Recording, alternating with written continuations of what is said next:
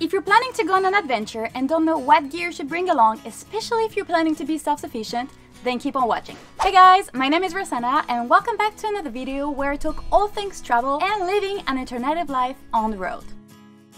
In today's video, I'm gonna tell you all about my travel gear, how I managed to be self-sufficient in the nature, and all the things that I found essential in my backpacking life. In order to keep this video clear and organized, I'm gonna break it down into 3 categories: my house, my kitchen, and my electronics. So let's start with the house. The most important thing is definitely your backpack, because it's the one thing that's gonna carry your whole life, so you must choose wisely. I traveled for many years with an Osprey Ariel 55 liters and the quality is incredible. And trust me, I've been treating it pretty bad. But this backpack is still alive and has a lifetime warranty. I like it because you can open it from the top, the bottom, and the middle. But in my opinion, if you have the option, choose a bag that you can open entirely like a suitcase. It will make your life much easier. 55 liters is a pretty good capacity and I'm able to pack for 4 seasons and even manage to put my tent and my sleeping bag in it. Recently, I switched to this one here because I wanted to try traveling with an hybrid bag, meaning it's a backpack that also turns into a suitcase thanks to its wheels. The reason why I've decided to switch this kind of bag is because I've upgraded all my video gear, my computer, my drone, lenses, camera, and now it's way heavier than what it used to be. And you know what? I really love it. I lived in the jungle for 2 weeks in Costa Rica and the only way to get to that place was through the forest and the beach. And you know what? This backpack did the job. Although it's not as comfortable as the one I had before, I'm seriously impressed at how comfy this bag is. I've had this tent for over 2 years now and it's called the MSR Uba. The reason why I chose this tent is because of the good reviews I read from people who traveled to Patagonia with it. The strong winds and the cold made me think twice about the quality of the tent I was gonna use. So it's 4 AM and there's so much wind that it's impossible to sleep. I bought a cheap tent when I was road tripping in Canada in 2015 and almost ended up down a cliff because of the strong winds the tent couldn't handle. Although camping on a cliff wasn't the cleverest idea either. It's handled winds that were about 100 kilometers per hour, temperatures reaching minus 10 degrees Celsius, and above all, it only weighs 1 kilo. Light, high quality, and 3 seasons are the reason why I chose this tent. And even if it says 3 seasons, I've seen people camping with it in the snow and be okay.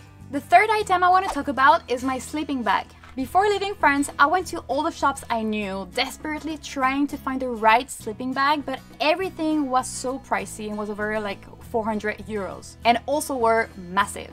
So I took the risk to wait until we'd be in Patagonia to buy it, and there I found a little gem from North Face, probably one of my favorite outdoor brands, and the quality is amazing. It's suitable for women, weighs only 1.5 kilos, and is so foldable that it can fit into my backpack. Comfort temperature is about minus 7 degrees Celsius, limit is about minus 15 degrees Celsius, and extreme is minus 35 degrees Celsius. The only cons is that it's only useful in winter. So since I'm continuing my journey across the American continent and I'm currently traveling in warm countries, I've decided to leave the sleeping bag in France and got landed a new one that is more suitable for these kind of temperatures. The day I reach a cold country again, I will simply buy a thermal sleeping bag liner or use a survival blanket. My friend Fede, with whom I traveled for 2 months, used a thermal liner while we were crossing Patagonia in winter. Although I really don't recommend doing that if you know you're gonna be facing very cold temperatures. Another item you should not leave home without is a mattress, otherwise it will ruin your back. So I had one from Thermarest. I chose it because it only weighed 200 grams, but after a couple of months I pinched it somewhere and it was impossible for me to find where it was. So despite that it had everything that somebody would look for in a mattress, I would never ever pay that price again for a mattress. So I went to Decathlon and bought this one here. It cost me 40 euros and does the job pretty well. I'm very impressed with the quality and at how compact and light it is. Another item I used to have, not essential but still very useful, is a silk bag. I really liked putting it inside my sleeping bag because it's more hygienic and it will make your life easier because you won't have to wash your sleeping bag all the time. But it's also very practical in hostels whether or not you doubt the fact that the bed sheets have been cleaned, and if you're couch surfing a lot, it will avoid your host to have to clean and change the bed sheets all the time, especially if that person receives a lot of couch surfers. The next item everyone should have is a smaller backpack. A bag you can take for a hiking day like this one. I've had tons of different ones in the past, but I've just upgraded to this one here because I needed one that could carry my whole gear. This one fits my drone, my camera, my 2 lenses, and a 15 inches laptop. I also recommend having a small foldable backpack like this one here from Osprey, which I've used a lot for days where I just simply went visiting a city or even grocery shopping. It doesn't take any space and it's very useful to have. You get it, just days you don't want to be carrying a huge backpack. Now on to item number 8. Floor mats can be very expensive and heavy. That's why I've decided to replace the floor mat that goes underneath my tent with a reusable survival blanket. I've had this one for over 2 years and it's still alive, and above all, it only cost me €4. Now, this is obviously not an essential item, but if you're the kind of person that likes to do yoga or exercise and found that your mat is too heavy, you can do like me and cut it in half. Now it only weighs about 500 grams instead of 1 kilo and still allows me to exercise on it. Anyway, now that I've described my house, welcome to my kitchen. The first item everyone should have if you're planning to spend a lot of time in the nature is a camping stove. It's very lightweight. Mine weighs about 70 grams. It's compact and the flame is adjustable. I use this with a camping stove gas. The stove cost me about €35 and the gas generally cost me about €4 when I was in Chile. There are many options available, but this is the one I chose. Of course, if you have a camping stove, you will need at least 1 pan. I've managed to do great meals with only one, and it's from Sea to Summit. It cost me about €45 and weighs only 250 grams. But the thing that I like the most is that it's retractable.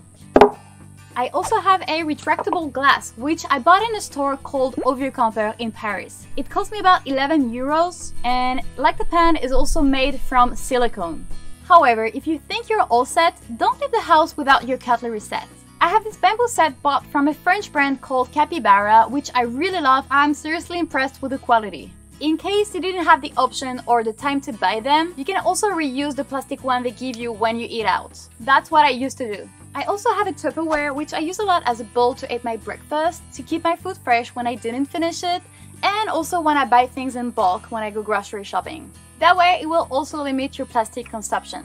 Also, don't forget that a knife will always be useful. Whether it's for cutting your veggies, potatoes, or rope, always have one in your backpack. But don't forget to put it in your check bag if you take the plane, because otherwise they will not let you go through security with it. When I'm camping, I also cook a lot with this wooden spoon I found while camping in Argentina. I like it because it doesn't damage my pan, but I also find myself cooking a lot with this bamboo spoon, which is quite thick. One item that I use a lot while camping, but that I rarely see people with, is a bucket. As you can tell, it's very small, light, and compact, and it's very useful if you're camping next to a lake or a river, as you can fill this 10 liters bucket and avoid contaminating the water by washing your utensils in it. This one is from a brand called Terra Hiker. It only cost me €9 and I've had it for more than 2 years. I've only had to use this a couple of times, but found it extremely useful the day my lighter ran out of gas. This Firestone is definitely not leaving my bag, especially if I go on an adventure where I have to cross rivers. Something I didn't take with me when leaving home but ended up buying is a thermos. Crossing Patagonia in winter was no joke, and having something warm to drink definitely made the trip a bit smoother. And the good part is that you can also use it to keep your water cold when traveling in warm countries. Also, always have a piece of rope with you. It saved my food from being eaten by the mice when I was camping in Patagonia, and also allows me to hang my clothes after washing them. And of course, you should always have a reusable water bottle to limit your plastic consumption. You can drink tap water in many countries, more than you think. I also have a sponge, and trust me, you won't regret having that one when it's time to do the dishes. I completely forgot to tell you, but I also have this little brush here to wash my clothes, and trust me, it will make your life much easier when you have to hand wash your clothes. Now that we've covered what your house and kitchen are gonna look like when you're on the road, let me introduce you to my essential electronics. I've had a solar charger in my backpack for many years. I started with this one from Rav Power that works pretty incredible because it only charged my device with the sun, meaning no external battery was attached to it. But I recently got something way smaller that does the job also pretty well. It's a solar-powered external battery that can be charged from an electrical outlet but also with the sun. That way, I know I can always have my phone and camera charged when I'm camping. A headlamp is a no-brainer if you're planning to camp. I've had this one from a brand called Quechua that I bought from a Decathlon store that I've had for many years. And so far, it's the best one that I've found in the market because of its price, its small size, and that it's also USB rechargeable. And what I really like about this one is that you can attach it from pretty much everywhere thanks to its little clip here. I also had a tiny solar lamp that I unfortunately lost, but that was so useful because you can simply charge it with the sun during the day, and at night it will give you light for a couple of hours, which will make you save a lot of energy and battery from your headlamp. This item here could have been part of the kitchen category, but since it's an electronic device, I have decided to mention it here. Being able to access clean water is not the case in every country. Unless you want to buy tons of plastic bottles, which I don't, I recommend having a UV water purifier or a water filter. And if you can have both, even better. Tape is another thing I've been carrying around with me for many years, and it can save you in a lot of situations. The day my lamp broke in a hostel, or the day a mouse ate a piece of my tent, it was easy to fix it thanks to it. A very easy way to carry it around is to wrap it up around an old credit card or even a pen.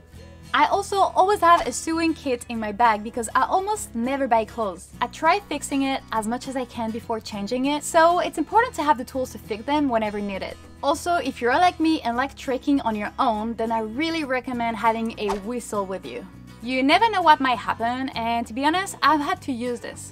I also want to say that I paid for everything myself, nothing was sponsored. All the links of the items I've just mentioned are in the description box down below, and some of them are affiliate links. That way it can help me just a little bit to compensate for the time I've spent creating those videos. But if that bothers you for any reason, then it's totally fine. You can just look up the items on Google. Now, don't forget to click the notification bell here because in the next video, I'm gonna tell you all about my video gear, how I managed to fit everything into my 55 liters backpack, and what I recommend having if you want to start travel vlogs but still want to travel light. You can also check out this video here if you want to know how I've been able to travel full-time since 2015, and this video here if you want to know how to organize your first backpacking trip. As always, don't forget to let me know in the comments if this video was useful and to give it a like if you enjoyed it. Bye guys! Thanks for watching!